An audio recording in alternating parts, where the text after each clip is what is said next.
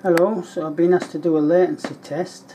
I've been talking to my mate Michael Grabner, who's kind of talked me through this. This is for the XAT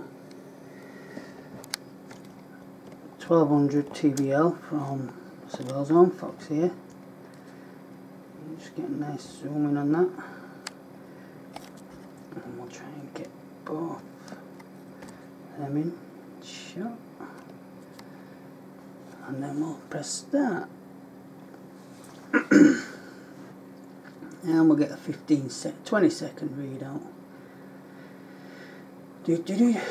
Now what you need to do is pause the video at any point, and you'll see the difference between one screen and the next screen, because it's a bit hard to see otherwise. And what I'll do is put the Mini FPV cam on next. So now I've hooked up the Sony 600, which is HS117, everybody's favourite, and I'll do the same test again for the latency test. Let's get a nice zoom on this.